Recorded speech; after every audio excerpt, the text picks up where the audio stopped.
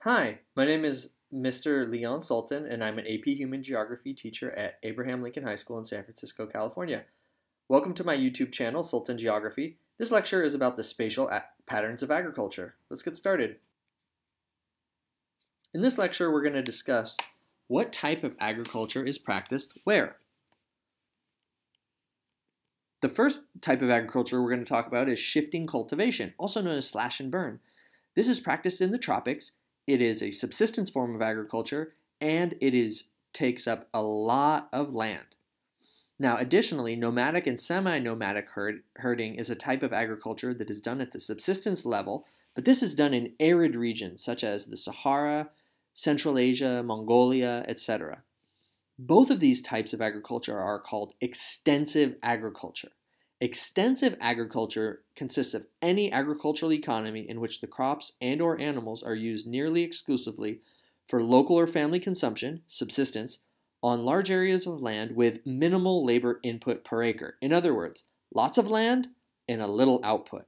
In contrast, intensive agriculture is a kind of agriculture where a lot of money and labor are used to increase the yield that can be obtained per area of land.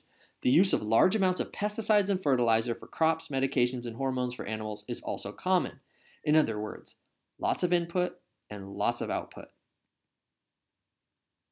Now, when we look at these two types and we look at agricultural activities, we can classify different activities into different types. So, for example, chicken farming in the United States is a type of intensive agriculture, heavy output per amount of land used. So is strawberry farming. This is here in Watsonville, California, and we can see the high level of labor. On contrast, sheep grazing in a field is a form of extensive agriculture because of the large amount of land and little labor input. Additionally, slash and burn agriculture, practiced as a subsistence form in the tropics, is extensive.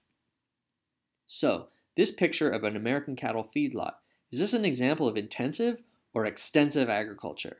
That's right, this is intensive agriculture.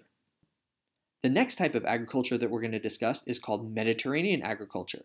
This high-value agriculture is practiced in California, Chile, South America, around the Mediterranean, as well as Australia. The reason it's so important is because of wine grapes and olives, two extremely high-value crops that can only grow in the Mediterranean climate, like we have here in California.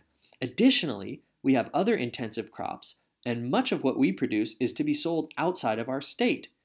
So if we look at California agriculture, we can see that we're a large producer of dairy, almonds, grapes, cattle and calves, lettuce, strawberries, tomatoes, flowers, as well as walnuts and hay, among other things. What don't we grow in California? Looking at the rest of the United States, we can see that here in the Great Plains, livestock ranching is the most common type of land use. Here in the Midwest, we can see that it's mixed livestock and crop farming.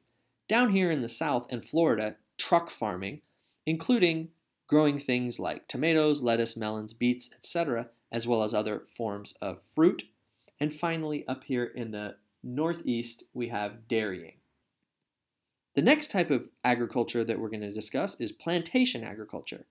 This is a form of intensive agriculture that produces crops usually to be sold outside of the country, always produces cash crops, often luxury crops, and is often established through colonialism and imperialism. Some examples of plantation crops are coffee, tea, chocolate, bananas, cotton, tobacco, and sugar, all of which are classified as luxury crops. This is not the type of thing that we need to eat. This map shows the spatial extent of coffee production. We can see coffee production really is along the tropics in semi-periphery and peripheral countries. So the coffee demand is created in the core or most developed countries, but the production all happens in the periphery or semi-periphery LDCs. As demand in the core increases, so does supply in the periphery and semi-periphery.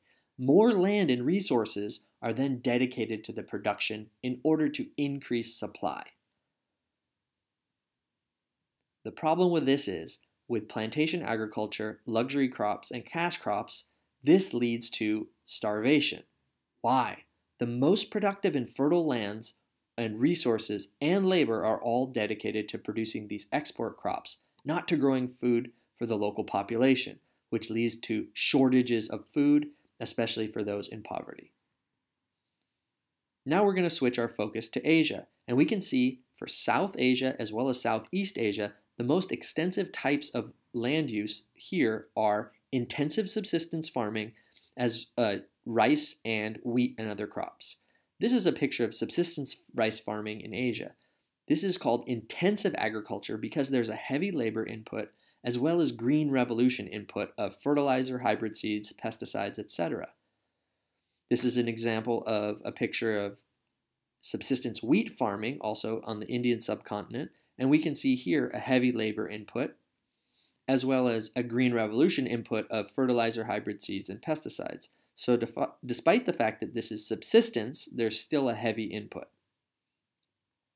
In contrasting core versus peripheral agriculture, we can see on the left, core agriculture is heavily mechanized, with only a low percentage of the total workforce being involved in agriculture. It is done for sale and to make profit, and done at a large scale with a heavy use of green revolution inputs, such as pesticides and fertilizer. In contrast, peripheral agriculture is done by hand, with a high percentage of the workforce involved. It is done for home consumption, known as subsistence. It is done at a smaller scale, with only some use of green revolution inputs. Switching gears, we're going to look at land survey systems here in the United States. Now, a cadastral system is just another name for a land survey system, and the one that we use here is called the township and range. Within the township and range, we have further divisions into the federal rectangular grid, long lot survey, and meets and bounds.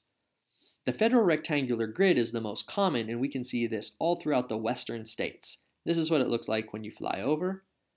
Down in the south along the Mississippi River, we can see the long lot survey. And finally, on parts of the East Coast and the West Coast where we have some topography, we see the meets and bounds. These are the three most important types of survey systems to know for the AP exam. Thank you. I hope you found this lecture useful. Again, this was Spatial Patterns of Agriculture. My name is Mr. Sultan. I teach at Abraham Lincoln High School in San Francisco, California. The YouTube channel is Sultan Geography. Don't forget to like and subscribe.